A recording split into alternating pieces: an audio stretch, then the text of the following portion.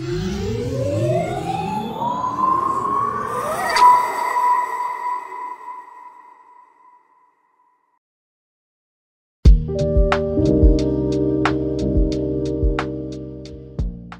everyone, and welcome to another one of OneServer's tutorial. Today I'm going to show you how to open your Windows ports for your game server in just 3 easy steps. I know port management sounds complicated. Let's break down what a port actually is. So your game server is a party that you're hosting at your house, and you want people to show up, right? The only way to get to your party is to get to your house and walk through the front door. Players will arrive at your house by using your home address, the server IP, and enter through the door, the port.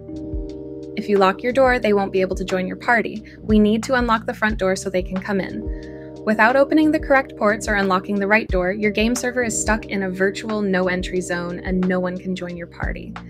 Now that that's cleared up, let's get those ports open. If you are hosting your game server within a VPS or a dedicated server, make sure you are following along within your remote desktop. Step 1. Open Windows Firewall.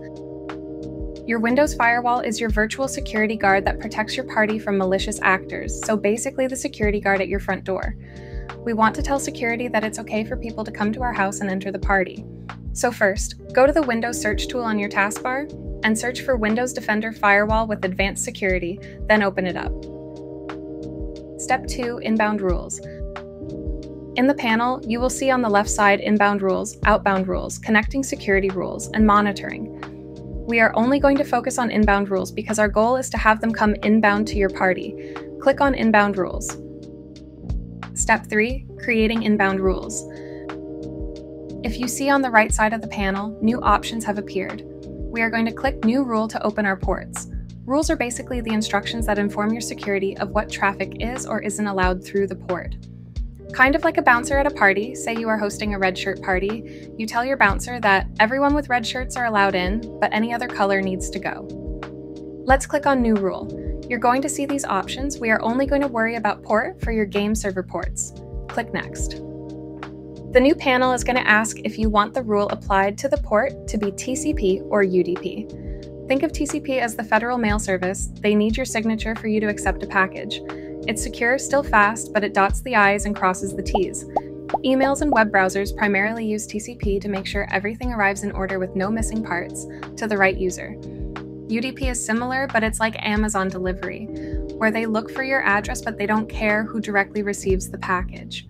It's a quicker service, but it's not as secure as your typical federal post. Online video games and live streaming services use UDP because speed matters more than making sure every tiny bit of data arrives perfectly. You can find your game's port requirements for hosting a server in their game files or documentation. Here are some popular games and their designated ports for server hosting. In this video, I will show you how to open the ports for a FiveM server. It would be a similar process for a Minecraft server or any other game. Just grab the correct ports and their rules. Select TCP, enter 30120 in the specific local ports box, then click Next. Select Allow the connection. The stricter the rules, the more problems you may encounter. Your security guard might see someone's red shirt as orange and block them from coming to your party. We don't want to block good traffic. Click Next. Keep all these checkmarked. Not all your players are coming from a private network or public or domain. You might get a mixture. Some people are arriving to your party by bus, car, bike, or just walking. That doesn't mean their shirt isn't red. Click Next. Finally, we just need to give the rule a name so we know what it is within our firewall rules list. For this FiveM 30120 TCP port, I'm just going to keep it simple and name it 30120 TCP. Click Finish. You can see it populated here, and you can use the drop-down to manage it in the future. We have opened one port, but we still have more to go.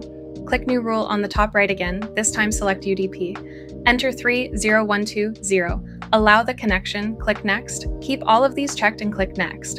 Then name the rule 30120 UDP and click Finish. It will be populated in the list with your other 30120 TCP rule.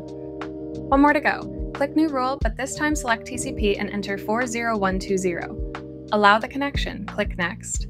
Keep these all checked and click Next. Then name the rule txadmin 40120 and click Finish. Congratulations! You are now ready for people to fly in and join the party. Happy hosting! Thank you for watching. If you found this video helpful or enjoyed it, please consider giving it a like and subscribing for more content just like this.